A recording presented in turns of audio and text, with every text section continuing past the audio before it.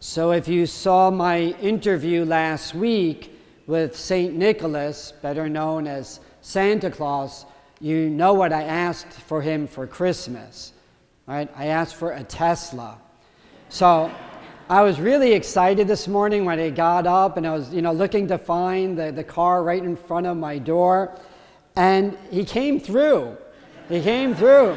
I did get a Tesla for Christmas, but I think I have to specify to Santa next year that I want a little bit bigger model than this, but thank you, Santa, and thank you to your elf for bringing this to me. I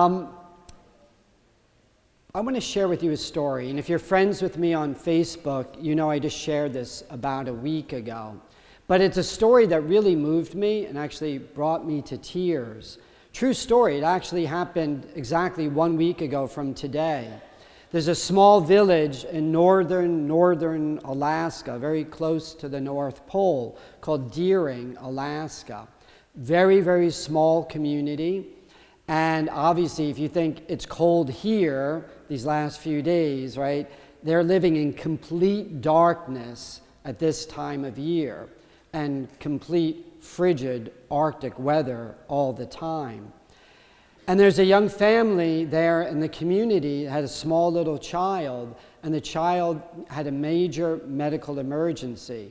And they had to get the child medevaced out by plane to one of the bigger cities.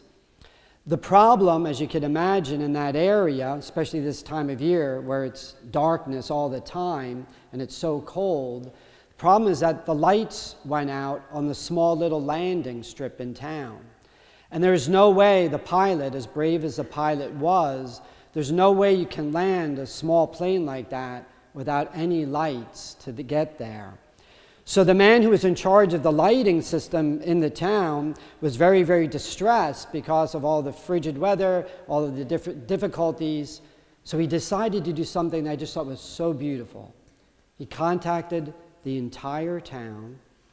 He told everyone, bring your ATVs, bring your cars, bring your trucks, bring whatever you have that have headlights. And there's only like 35 families in the village, but they came and they all parked their cars where the lights usually are for the landing strip. And they had to stay there in the frigid cold, becoming the lighting system. And the brave pilot came in, they swept up the child and the parents, and they brought him off to have the surgery, and thank God it had a very happy, happy ending. And I thought to myself, it kind of fit with today's first reading, right? The people who walk in darkness. These people who live that close to the North Pole, which I think is crazy, but they live there and God bless them. I would never go there. I probably shouldn't say that because then the cardinal might send me there, but anyway, I don't want to go there. But anyway, these are people who live in darkness, not only walk in darkness, but as a community came together. And think how different that is from today's gospel, right? They weren't living in the darkness of northern Alaska. They weren't living in that cold. They were living in the Middle East, in Palestine. And you would think you would welcome in the Savior of the world. You would think you would be happy to take in another, but we know that they're not. Whatever it is, if it's selfishness or it's preoccupation or it's just too busy or whatever, what a contrast that is. And the second point of my homily comes from a wonderful book. It was written about 500 years ago, and is written by St. Ignatius of Loyola. And if any of you went to a Jesuit college or university, I'm sure you're very familiar with St. Ignatius. But really the most important contribution, I believe, that he made to salvation history is this wonderful book called The Spiritual Exercises. And I have to say it's a book that has transformed my life during the last 36 years. It's a book that I go to time and time and time again. And basically in this book, he teaches us how to pray in many different and beautiful ways. But my favorite way when he explains Christmas time, he explains this type of prayer which is known as composition of place, or we call it an imaginative type of prayer. And what St. Ignatius encourages us to do is not just to read the Bible as if it were another book. but actually to place yourself in the Bible scene, to be there in Bethlehem 2,000 years ago. And it's a beautiful way to pray. It's not our common way to pray as Catholics today, which I think is sad. As you know me, I'm trying to promote this type of prayer all the time. And so every year I always go back to Bethlehem. And I wanted to share with you my composition of place. And St. Ignatius says you should try to smell. Like, what does the stable smell like? And if you've ever worked on a farm or near a farm, you know it doesn't smell too nice. And what do you see? It's like the equivalent today would be saying, you go have your child in my garage or something. Not the most beautiful scene, very poor, impoverished type of setting. But as I go there, and I always picture myself as this like little shepherd boy, I guess I should consider myself now an elderly shepherd or something, but in my mind I'm still young. And I go in there, and as I walk in, as much as I know it's poor, the first thing I always see is St. Joseph smiling. And I see St. Joseph holding the baby Jesus in his hands. And he's beaming from ear to ear. And I see Mary lying there. And I'm so bold, I go up and I say, Joseph, may I hold the newborn child? And I love to do that. I do that all the time with children in baptism. I just had a baptism the other day. Just to hold a little child in your hands and to smile at the child. And as you know, they mirror back to you and they smile back. And I picture the baby Jesus doing that.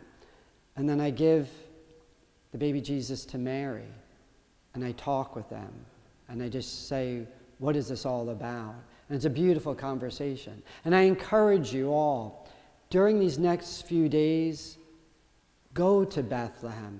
I'm sure you all have a nativity scene on your front lawn or in your house, but go to Bethlehem. Try to place yourself in the scene. What would you say to Mary? What would you say to Joseph? What would you say to the Christ child as you hold him in your arms?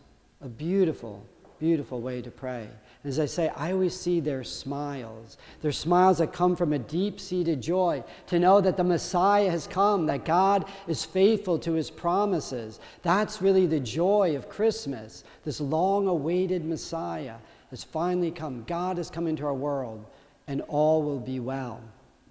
So I want to end my homily with an injunction, I guess, or an encouragement for all of us. Let us be like the people of Deering, Alaska.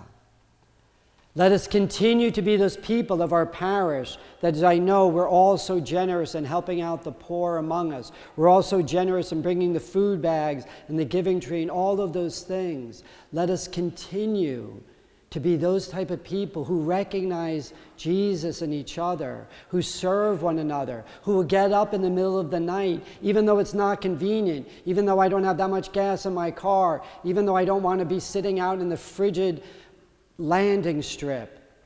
It's for another person who is in need, another person who deserves my love and my respect. And as Jesus came down from heaven, he came into our world. He came to teach us that true love is sacrificial love. May we continue to give ourselves to each other in imitation of Jesus. And may we not be like those people in the Bible scene who turned him away, turned him away, turned him away. But let us embrace him. Let us hold him as we come up for communion and we hold Jesus in the Eucharist in our hands. May we look down upon him. May we smile at him and see him smiling back at us and saying, I'm here.